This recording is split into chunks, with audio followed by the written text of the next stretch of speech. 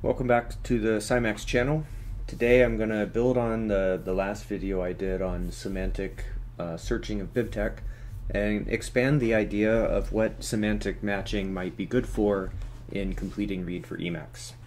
So completing read is a very common feature of Emacs where you can have a bunch of candidates and then you have to select one and you just start typing and it narrows down to do it. So let's just see if you're not familiar with this. Here's an example. We have a bunch of words here. There's some fruits, there's some animals, some trees, some minerals, and completing read will give us each of these, and I'll just run it here. So if I want, let's say I want snake, I start typing SN and I get snake. What you can't do with this though is narrow by a category. So these are all unlabeled, so if I type fruit, you know there are fruit in here, but we can't get it by any completing read mechanism in Emacs that's out of the box. So that's what I really have been exploring, is how do we do that? How do we get to completion by context here? And so I've been kind of building this this library, Semantic Completing Read. It's really a prototype, so I'm not releasing it yet. I'm just going to show you some of the things that it does, some of the ideas that are there. And I'll get to the code later and talk about how it works. I want to focus here on what it looks like when we use it. So what I wanted was, given this same list of strings here, I want to be able to type fruit and get a list of the fruits that are in there so that I can select one of them. So the way I do this, I generate the candidates. This is just a list of the strings, and we call this semantic read with the candidates. There's a little label here that I have to include, and here is an action to perform on it. So it's kind of like Ivy Read. It actually builds on Ivy Read in there. So let's just see it in action, right? So first, if I start typing fruit, I can get a list sorted where all the fruits come first and everything else comes last, right? I can also make this a mineral, right? And then these minerals come up first. Or we could say, let's try pet. That gives us dog and cat. Or animal, orders these all by that.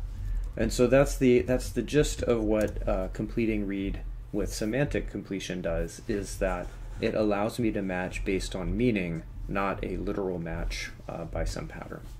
So I think that could be useful. This is a prototype example. Let's look at an idea of using it for synonyms. If you were trying to select a synonym, here are a bunch of words that are synonyms for angry, happy, and hungry. We can do this semantic read on this as well.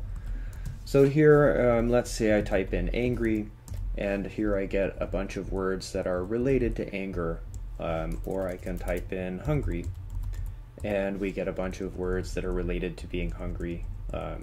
And even words like this that are kind of related, and we can similarly look at happy. And this one's interesting. Here we get angered as a close match, and I think that in the semantic kind of way this is done, the vector embedding for happy and the vector embedding for angered are the closest together of this list. And so you have to look at some things like this to expect the way this is ordered depends on the embedding, and I'll talk about what that is at the end. There are lots of ways to embed that will give you different kinds of results. Now, what else could we do with this? One of the things I do a lot in org mode is jump to a heading.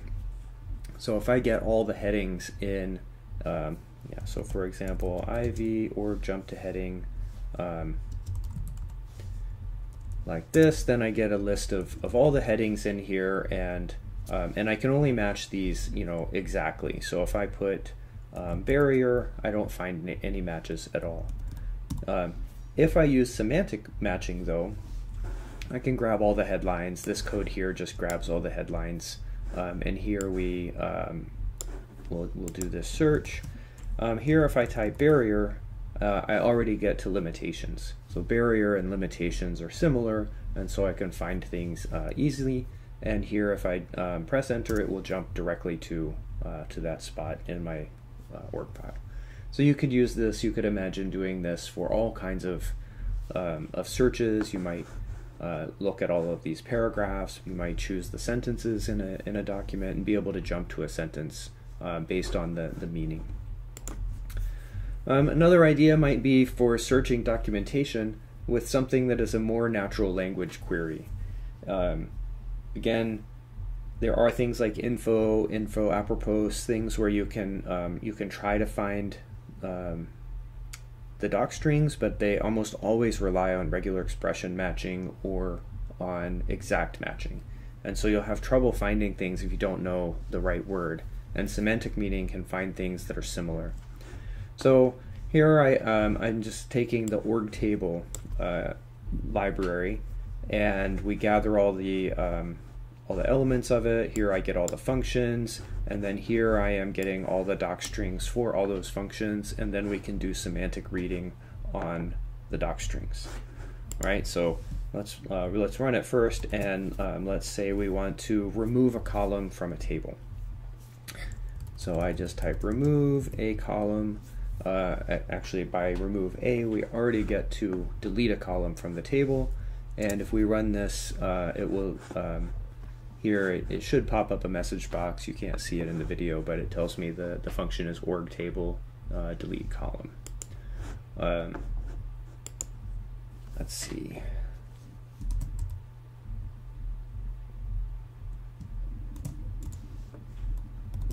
Maybe it's describe function. Let's go down to, let me change this so that we get something that is describe, that you can see in here. So describe function, this is collecting a string in the function, so let's see if this works. Remove a column. All right, so that gets me directly to org table delete column, and I don't have to know exactly those words. So I think that's a pretty helpful way to think about this. You could imagine that you can search all of the info pages, all of the doc strings in Emacs by this context semantic similarity. So let me take a little bit of time here and kind of walk through how this works and what some of the things we have to do are. So I started writing this. It's really just a proof of concept. So again, I'm not planning on removing or releasing it in its present form. There's a couple limitations that I think need to be thought through. But the gist is that we run a Flask app, and this Flask app relies on Flask, sentence transformers, and FAISS. So this is the embedding model that takes my query and turns it into a vector. FISS is a vector database that we use for searching. So here I just check that these things are installed.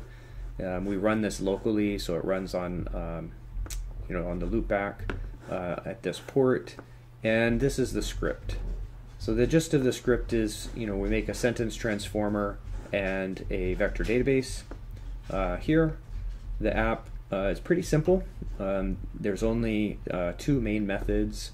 We post a query like this, so you have to pass the data, we get the text, we encode the query, and then here we just get the top 20 searches, search results, and then it returns a list of strings that match. So it just gets these indices and matches them and prints out those things back to the buffer. And then we have a load candidates. This is a kind of a tricky point. So we have to create the database. So we have to take our candidates from Emacs, send them to the server with this put method.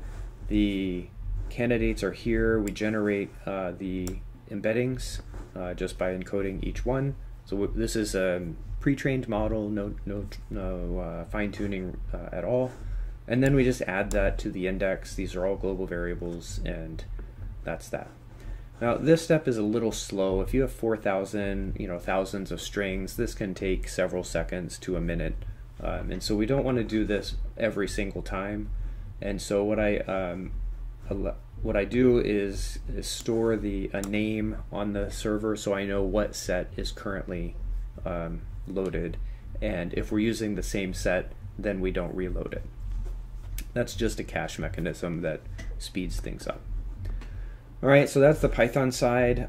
We run this in a process, so I store that script in this Emacs Lisp file. We make a temp file and run it so the server is running. We have a stop thing here.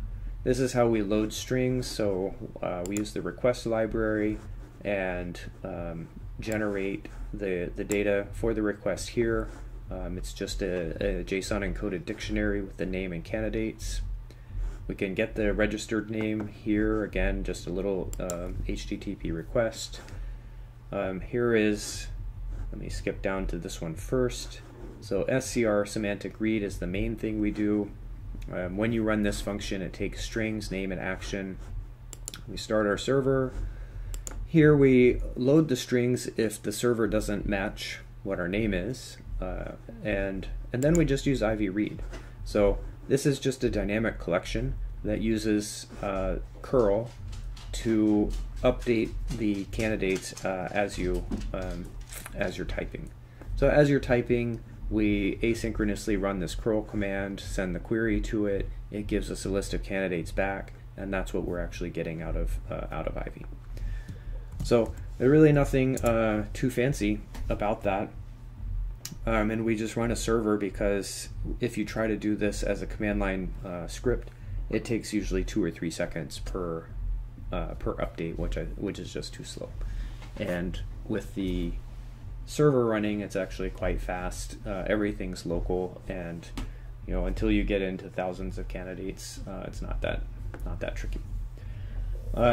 Couple of limitations I've kind of found so far is your candidates have to be single lines, because when we send it to the server sends back the candidates, but the dynamic collection splits that on line returns. So that messes things up if you have multi-line candidates, which you do have from doc strings and other kinds of things. I'm not sure if that's fixable through the dynamic collection. Maybe there's some clever character escaping you can do where you replace the line feeds with something else to encode them and then unencode them. I don't know. That's a detail that still has to be worked out.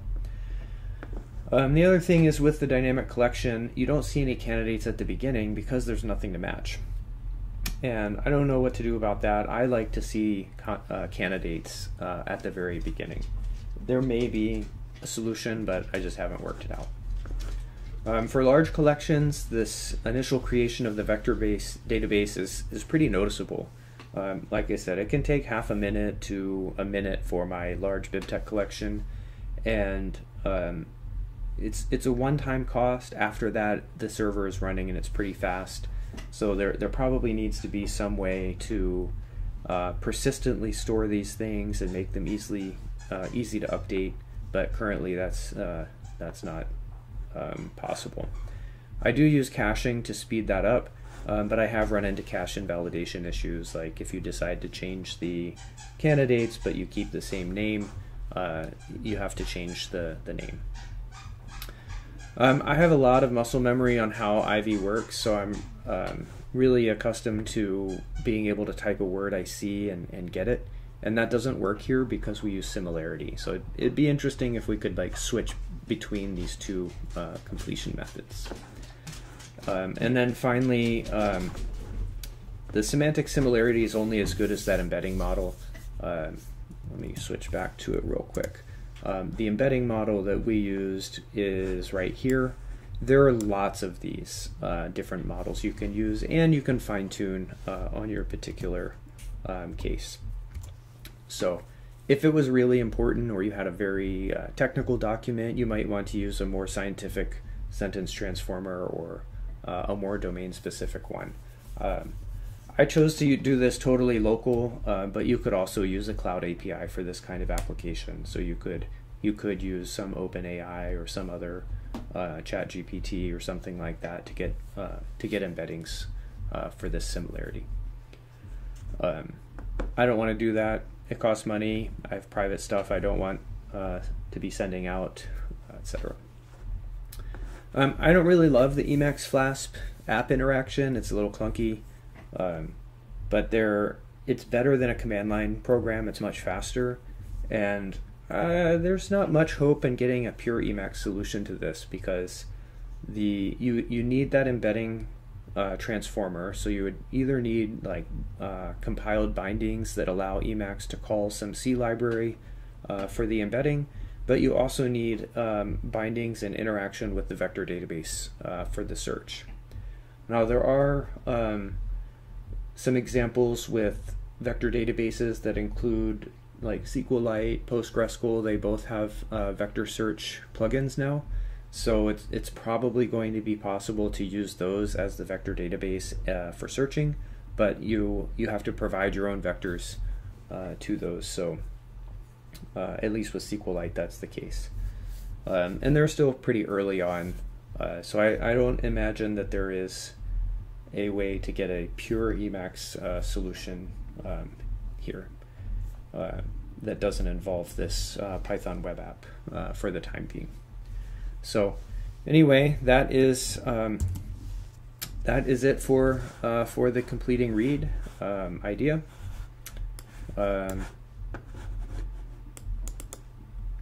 The main idea here is I don't know, let's see here.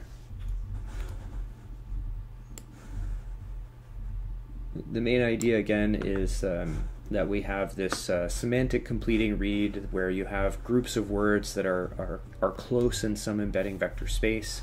You make a query here, say fruit, that gets turned into some embedding vector, and then this embedding vector will be closer to these words than these words, and so these will get sorted up. So that's the main idea that I've been working on, and I think there's a lot of potential here, but still a couple of details that I need to work out before turning this into some new feature of Emacs. Anyway, hope you enjoy it, and come back again.